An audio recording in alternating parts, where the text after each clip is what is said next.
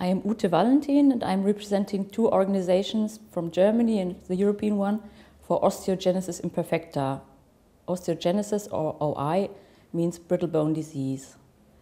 OI is a rare genetic disorder of the connective tissue. It's not only the bones that are very fragile, but it's the whole tissue. It's a collagen disorder. Many of us suffer from other symptoms as well, like short stature. We bruise easily. Our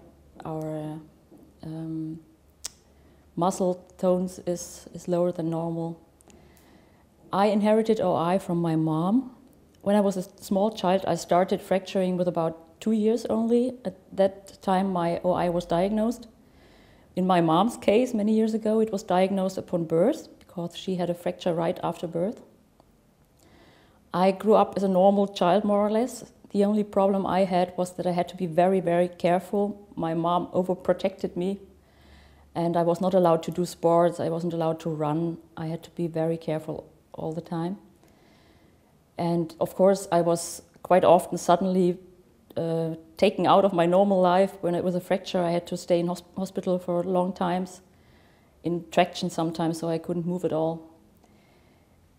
So far, my life has been quite normal. I had quite a lot of surgeries, of course.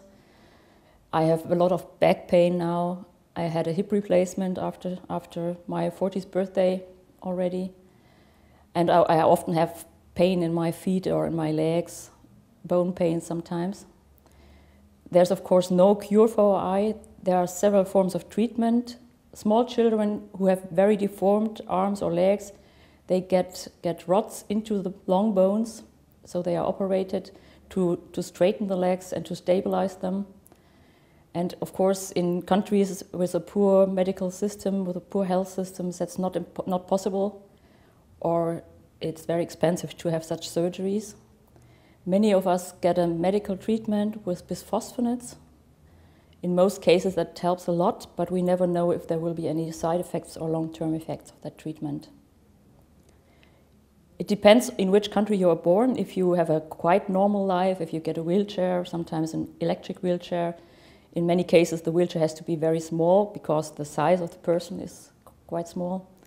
If you live in a country without all those benefits, you are rather in a bad position. Some children with OI are not able to attend school.